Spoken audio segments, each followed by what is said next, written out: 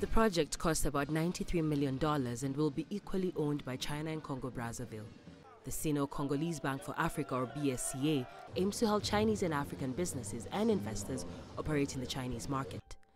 The building has the largest safe deposit boxes in Central Africa, except, of course, for those of the central bank. We therefore invite our customers to come and deposit their valuables, jewelry, marriage certificates, land title deeds, confident that they will be completely secure.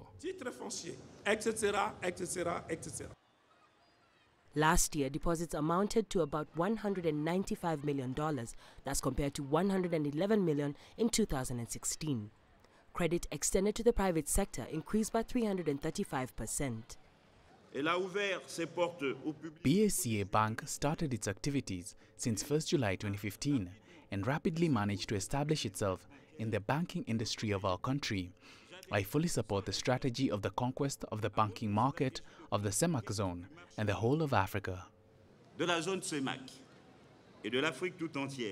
lender intends to expand its services across the country before branching out into the Central Africa sub-region. Alexandria, Majalla for CGTN.